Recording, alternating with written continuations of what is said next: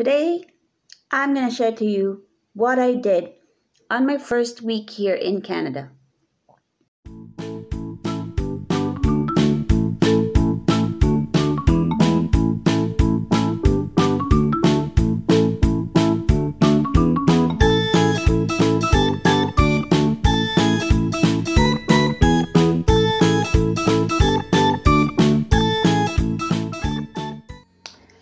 Aside from getting your own place, you need to scout, right?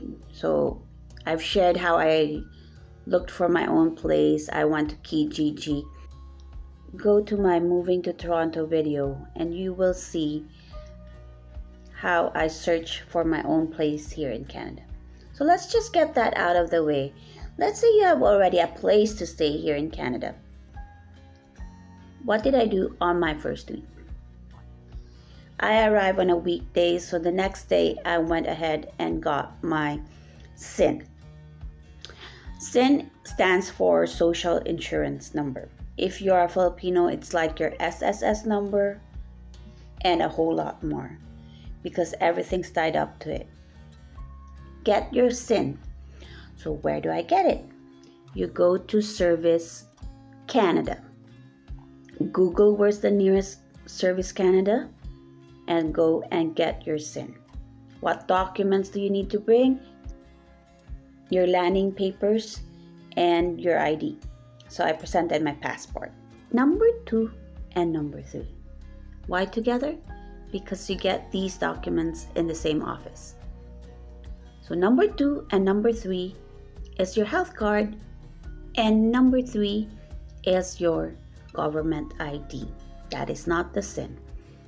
So the health card and this government ID, it can be a photo card or a driver's license. So any of those two. Okay? So for the photo card or the driver's license and your health card, you get it in one office, which for Toronto, we call it Service Ontario. If you got your SIN with Service Canada, you get your photo card or your driver's license plus your health card in Service Ontario. So there's always a counterpart for it for every province. So just check your province. Okay. Now number 4, go to a local bank and open a checking, savings, and if they can, give you a credit card. Definitely I went first to Service Canada.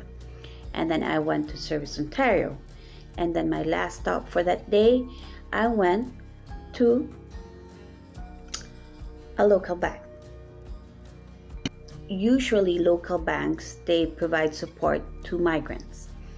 They give you the checking account, savings account, and a credit card. The credit limit might be a small amount, but that's good enough. It helps you start to build your credit score. Credit score will be another whole topic here, but yes, so that's your number 4. Open a savings account, open a checking account, and try to get a credit card. Okay, number 5, familiarize yourself with your location. Know where your nearest post office is. Know where your nearest grocery is. Know where your nearest mall is. Know where your nearest pharmacy is. Usually the pharmacy will have the post office also, but check. Be familiar with your location.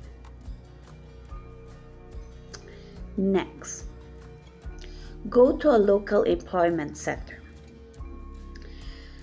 I went to a local YMCA. I enlisted myself as a member. And there, I got to use their computers to update my resume. I got to print resumes. I got a consultation with their staff on how to answer interview questions, how to format your resume. So all these were free. I'm saying employment centers and not employment agencies. Employment centers help migrants to prepare themselves while looking for jobs. So they were very good enough. Here's an example of what they did to me. I went there almost every day, printed a resume, and I got this interview schedule for that retail job that was offered to me. And I told the staff that I was scheduled for an interview on this day. And she said, I'll schedule you with a social worker who will help you with answering interview questions. So I went to that staff member. She interviewed me and she gave me constructive criticisms. She told me that your weaknesses, when you give them to your interviewer, always end like it being a strength. So I told her one of my weaknesses was being passionate. I give too much of myself to my work. Sometimes it burns me out. But since I'm very passionate, I give my very best. So you see how you turn your weakness into a strength. Get it? That was one of the tips that she gave me. And it really would help you. You know why? Because sometimes you come from a country where you've been working for 10 years, and you've forgot what interview was like, and you forgot how looking for a job was like. So this is like a refresher, which is really very good. There's a lot of employment centers here in Canada that can help you. And I'm just giving you one, and that's the YMCA. I love my YMCA.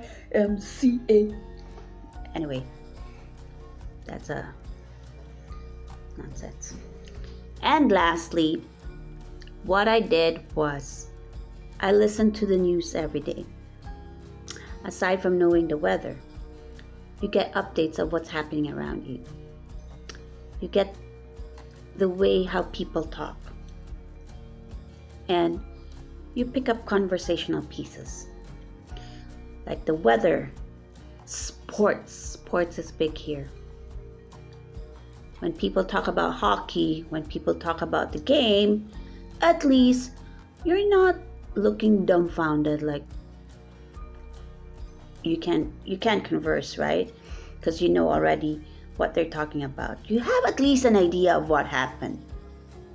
Like, did we lose? Did we win? What's the weather going to be on the weekend? So you have conversational pieces. So yeah, I listen to the news almost every day. While cooking breakfast, I listen to the news. So those are my helpful tips. I hope you learn from it. For example, I really don't know if it's called Service Quebec or Service British Columbia, but